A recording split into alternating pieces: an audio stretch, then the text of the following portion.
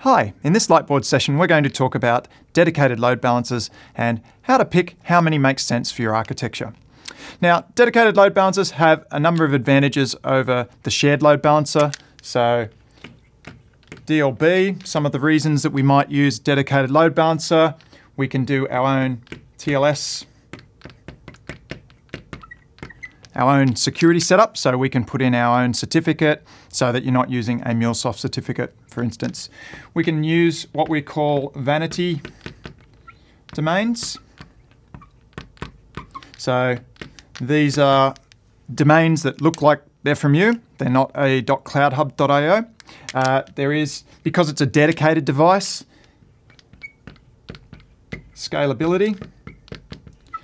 So higher level of scalability. And as far as the overall location in your landscape, it's part of your VPC.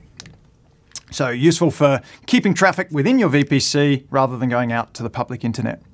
So those are the reasons we may choose a DLB, but how many? So as far as how many, well, if we look at our overall landscape and we've got a VPC. Now VPCs, you may have many of these depending on how many network segments you want to have, but a common scenario might be that you have production and non-production, or maybe you have two equivalent sort of setups like VPC for production, one for staging, and then others for all the other environments.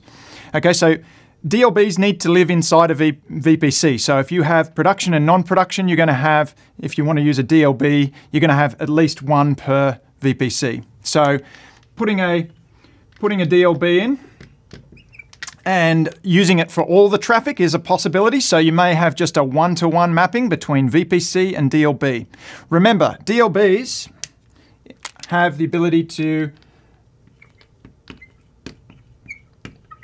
balance many apps.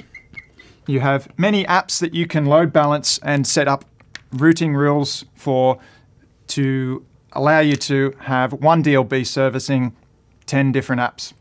So it's not a case of needing one DLB per app. I guess that would be an option, but generally people have a top level vanity domain that they want to have a series of paths underneath, and that then redirects to the different downstream APIs. So orders would go one way, customers would go another, and so on.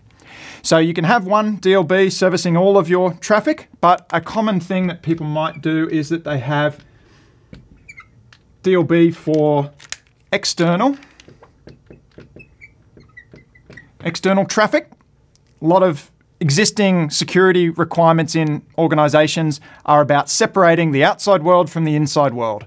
So this might be a level of safety and having different domains, having a central point where external traffic, so organizations do like to keep things separate. So there's external and, in this case, internal. So internal would be internal to the VPC. So if you had another app that is calling, so if you've got app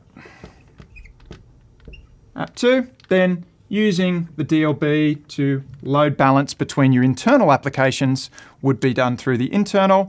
And as far as external traffic, it's got a nice segmentation from the stuff that we trust internally, the stuff we don't trust. Okay, and that's some of the considerations on how many DLBs is going to match your organization needs. One per VPC, two or more per VPC. You don't need one per application.